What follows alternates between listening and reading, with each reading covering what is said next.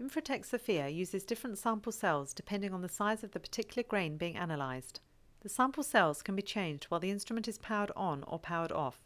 However, the sample handling wheel must not be moved under any circumstances while the power supply is connected to the instrument, or the motor will be damaged.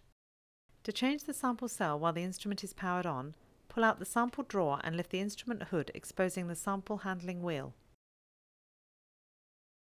Place one hand on the drum of the sample handling wheel to keep it from moving.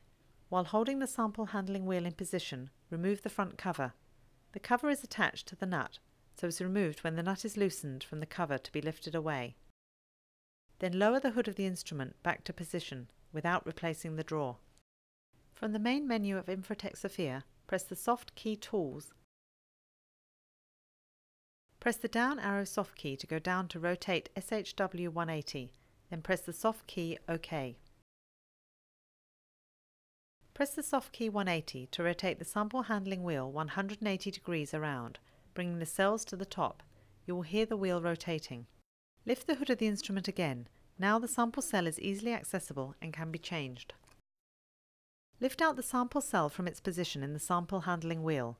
Take the new sample cell, in this example the sample cell for analysing canola, and insert it into the same position as the previous sample cell.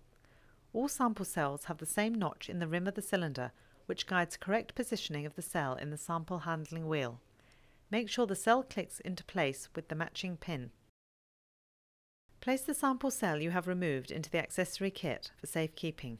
There are 2 square holes cut into the foam padding for the storage of additional sample cells.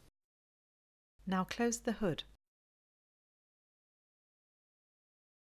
Press the soft key Home to rotate the sample handling wheel 180 degrees. You will hear the wheel rotating. Once it has stopped rotating, open the hood. Refit the faceplate. Check the notches line up as you refit it. It should click into place. Then hand tighten the nut until it is finger tight. Close the drawer. Remember, before using the Sofia unit to test canola sample, the software will need to be set up using the following steps. On the screen you will have the Rotate Sample Handling Wheel menu. Press the back soft key to go to the Tools menu. At the Tools menu, press the Menu soft key to go back to the Sofia main menu. You are now back at the Infratec Sofia main menu. Press the soft key Analyze to go to the Analyze view. Now press the soft key Grain, shown here. Use the up-down arrow keys to scroll down to the new commodity type, in this case canola. Once the canola commodity is highlighted, press the soft key Select to pick this commodity.